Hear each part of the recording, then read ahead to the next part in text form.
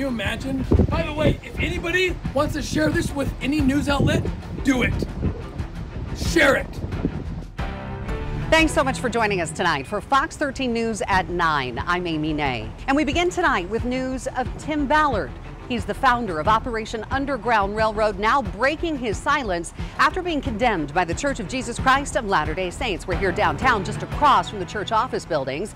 Ballard says he believes a statement issued by the church didn't actually come from the church, calling his behavior morally unacceptable. Fox 13 News investigative reporter Adam Herbetz is in studio with more on tonight's update. Well, Amy, this video was sent to us by someone touring with Tim Ballard this weekend in Boston. Watch and listen for yourself as he gives a speech about his relationship with a powerful LDS leader who the church says felt betrayed by Ballard's actions. This is breaking up my family like you can't believe. At times, he was passionate, shouting at the camera. At times, he lowered his voice and teared up. My wife. Tim Ballard, the founder of Operation Underground Railroad, publicly defending himself for the first time from his own church. I'm the bad guy in the story. I'm the bad guy. On Friday, the Church of Jesus Christ of Latter-day Saints released a statement to Fox 13 and other media, calling Tim Ballard's behavior morally unacceptable. The statement was in response to documents obtained by Vice News, detailing a criminal investigation into Tim Ballard and his nonprofit. The church says Tim Ballard betrayed his friendship with M. Russell Ballard, acting president of the Quorum of the 12. I have never used Elder Ballard's name, ever. I've never traded on his name to ask for anything. I've never had any business dealings with him. He's like a grandfather to me.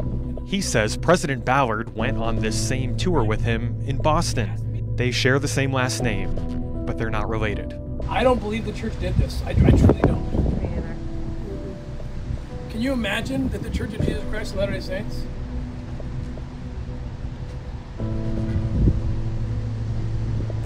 would publicly condemn one of its members? Apparently the answer is yeah, they would. The church's statement was sent by Doug Anderson from his official church email address. According to his LinkedIn profile, Anderson has been the director of media relations for the church for nearly 15 years. I pray to God the Church of Jesus Christ of Latter-day Saints wasn't part of this. I don't know yet. I don't know. Ballard also questions the timing. Ever since Mitt Romney announced he would be giving up his seat on the U.S. Senate, rumors have been circulating about a Ballard run for Congress. It was leaked to the press that I was going to run for U.S. Senate. The rumors started with a tweet from Utah Attorney General Sean Reyes saying he would be endorsing a patriot warrior for the seat. It's no secret, the two are close friends and have promoted O.U.R. together. My stake president knew nothing about it. My bishop knew nothing about it. If the Church of Jesus Christ of Latter-day Saints wants to condemn me publicly before the world, in the moment that I'm trending, and please don't take this the wrong way, but The Sound of Freedom is the #1 movie in Latin America. It's the #1 movie. If you'd like to see the full 10-minute, 10-second video of Tim Ballard addressing the church's condemnation, it is on the front page of our website, fox13now.com. Reporting in studio, Adam Herbetz, Fox 13 News, Utah.